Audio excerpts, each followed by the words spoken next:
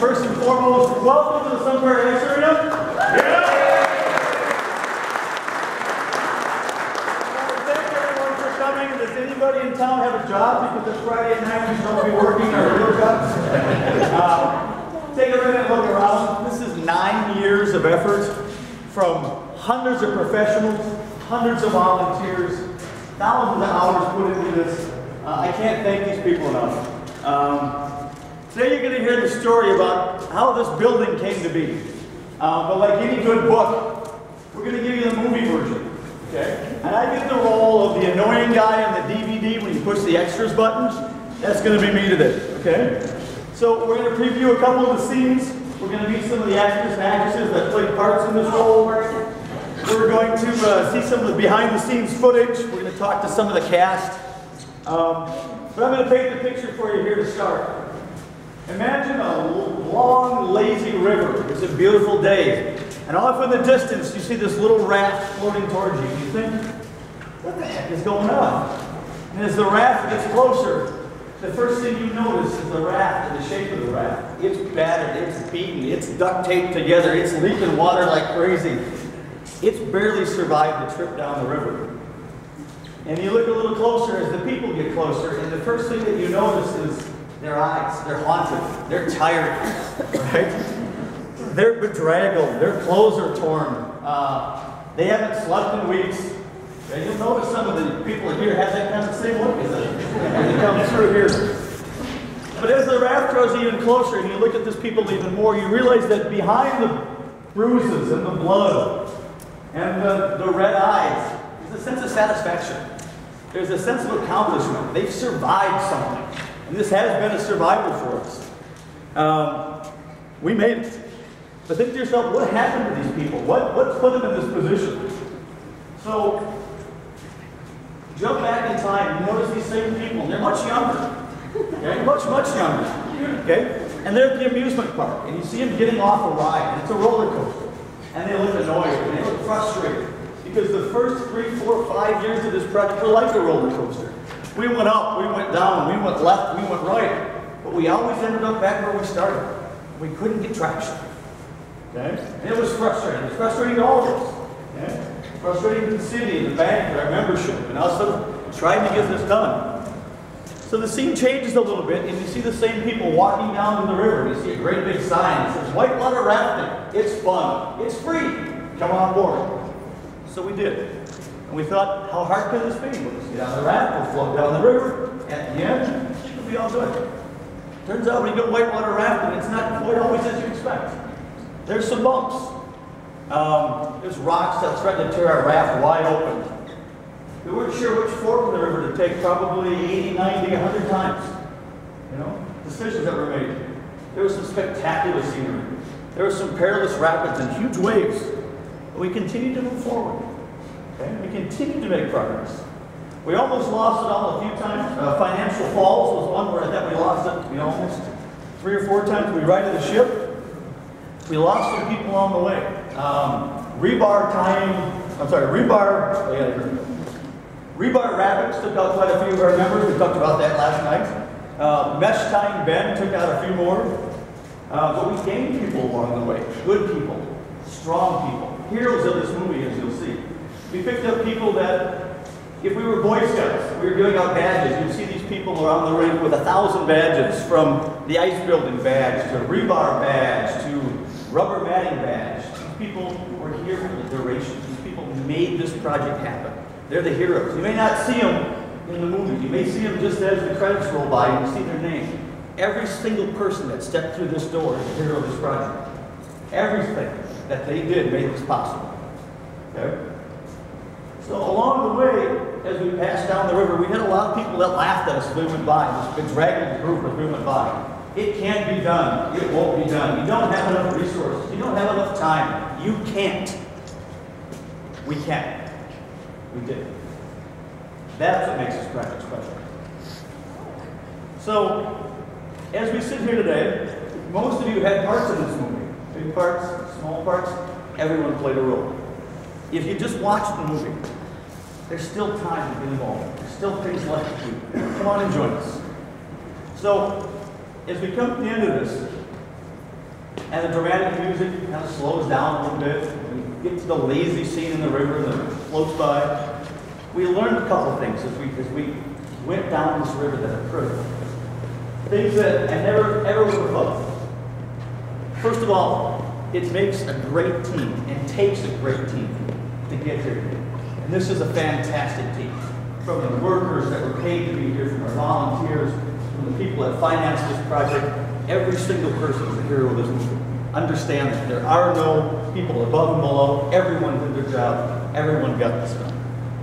Secondly, nothing is as easy as it looks. Nothing. I promise you. This has been a chore. It's been a privilege. It's been an honor. So what else we learned? It takes a community to build an ice arena. It really does. It's not just a couple of people, it's an entire community.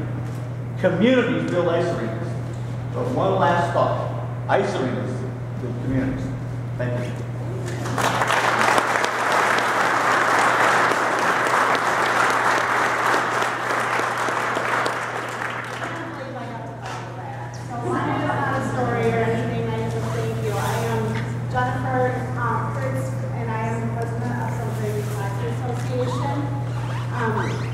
Here with me because I am a hockey mom and this is extremely emotional for me. No. First, I'd like to thank our membership. This has been a very unique season. We've had a lot of challenges with traveling and our membership has been extremely patient. We've been up very early mornings for practices before school and we've been traveling throughout Dane County and just outside of Dane County to area arenas. And it's been a lot of time commitment for our families, and I greatly appreciate how patient you've been. I have not heard any complaining, and that is awesome. We have a strong association, and I appreciate that. I'd like to thank the Sun Prairie Youth Hockey Board of Directors. I'd also like to thank the Sun Prairie Youth Hockey past Board of Directors, our alumni board. This project did start many years ago, like Jeff said, and a lot of the people that sat on those previous boards put a lot of time into this, and they don't seem to get recognized as much as the current board does, and your time and effort is greatly appreciated. As Jeff stated, many people throughout our hockey community, surrounding associations, we've heard rumors galore that this was never going to happen. I got a message the other day that they heard that one of our pipes closed our Cardinal Ring and we were flooded and that wasn't going to open. So what I'd like to say is much of the success to the completion of this project is our volunteers from our members and also our alumni members. We have had many people that don't have kids skating anymore in this with our association that have put in countless hours day after day they've been here. We've also had volunteers obviously that are outside of our association, and I just can't thank you enough to our membership, our alumni membership, and those who have helped with this project. This is to open this facility on time. We are on time. This is the date we picked. Chuck scheduled our first home games tonight, many months ago. We did this today on time. That is a huge accomplishment, and I think everybody does.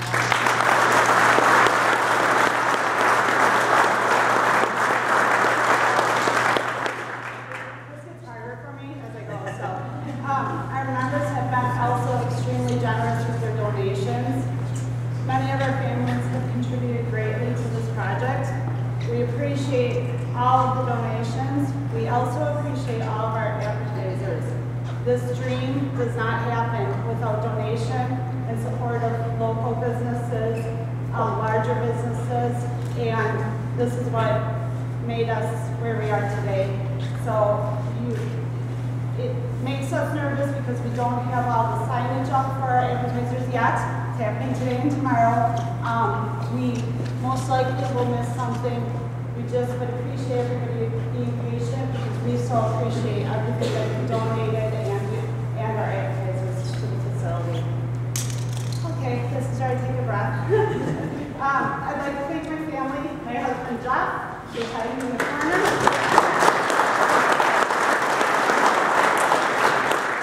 He's been here for, along with many others, but I'll call him others because my husband to me is that honored. He's been here for probably the past month after work. Some nights I will call him and say, are you coming home? It's 11:30. And then obviously he's up early morning for work. So I love you. Thank you for all your time. My son Alex, who is a freshman this year, he's not very happy with me because he was forced to stay in school today and not get out of school today. My parents, Jean and Alice Hudson, and my brother Jeff. I thank all of you so much. You know how much time that I put into this along with others, and I've been away from work a lot, so I appreciate your patience and your support. Where is he? Where's Chuck? Chuck. Over here. Come here.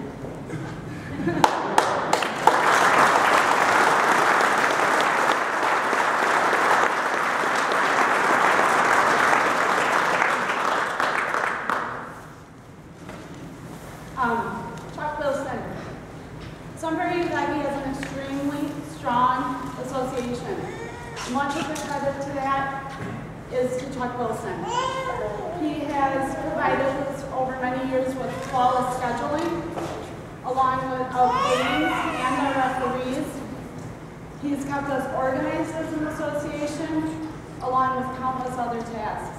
We cannot thank Chuck enough. He's very humble to this. He doesn't like this, but Chuck has also spent an abundance of time this past year scheduling all of our away ice for practices. Our home games are away, have been away. He's put in more time this past year than he ever has, probably, I'm thinking. In retirement. In retirement. Chuck, you will be greatly missed, but we know where I have your cell phone. So. We know where you live.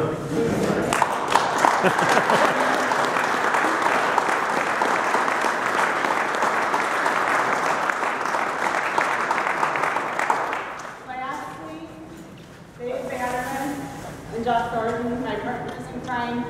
I thank you guys. I don't know what we're going to do. We're going to have to meet once a month to go out for coffee or something that you don't have meetings to go to. But I said this at the groundbreaking. I truly believe that it's a certain group of people that made this project happen. We had the right people, even beyond Jeff, Dave, and myself. We had the right people in the right place at the right time. And again, we are making a huge accomplishment by opening this facility today on time, on schedule. Bantam games tonight, ODLH games tonight. We are excited. We hope you come to the grand opening tomorrow night from 5 to 10 o'clock. And varsity has an event on Sunday. So thank you all for coming. We love you.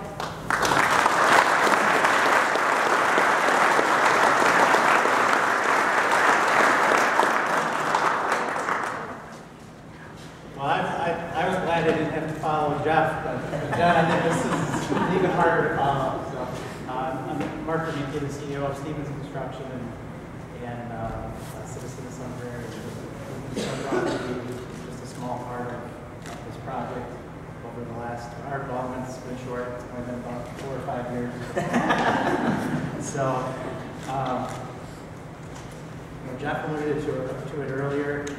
I can't remember now if it was Hillary Clinton said it takes a village to build a child, but I don't know if that's true or not, but it definitely has taken a whole community to build this ring. And it's really something special for the city of Sun Prairie. There's been so many players that have been involved. From the Bank of Sun Prairie, the Prairie Athletic Club, to the city. Obviously the organization has just been unbelievable. The school district. To have a public-private project like this come together is really, really unique and very rarely happens. And like you said, there are a lot of naysayers along the way, but everybody really needs to be proud of the community of Sun Prairie and how everybody's pulled together. And that's before we even get the countless hours of volunteerism that have gone into building the facility and the many, many dollars that were donated. But more so the blood, sweat, and tears, really from primarily the membership and just want to recognize and thank a few people. First from the Stevens team, they're here somewhere. Our project managers, Roman and Margaret.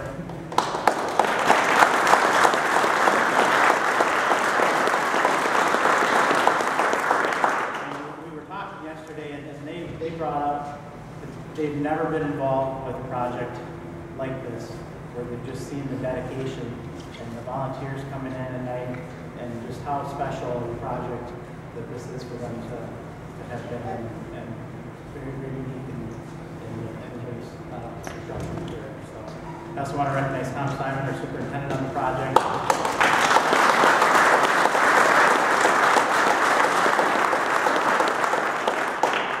And we've had just a great team of and also all of the many craftsmen, both from Stevens Construction, all of our subcontractors. There's been a great list of subcontractors on the project, and I'm just going to go through a few of them. Madison Crushing really stepped up to help make this project happen. Faith Technologies, Dave Jones Plumbing, Air Temp, Wings Tech. There's just many subcontractors that have really gone above and beyond in the dedication, donations, and just execution of the project to get done on a very tight time frame, so we can get the home season really started tonight. So I also want to recognize Joe Lee and the whole team at GLA Architects. This is ultimately their design and maybe the dream of the group, and the combined with their vision, and they were a great partner. The city of Sun Prairie has been great to work with, not only to make the project happen, but all the way through construction. And then I guess my final thank you is I just want to say it's really been an honor and a privilege to work with Jeff and Jen and Dave.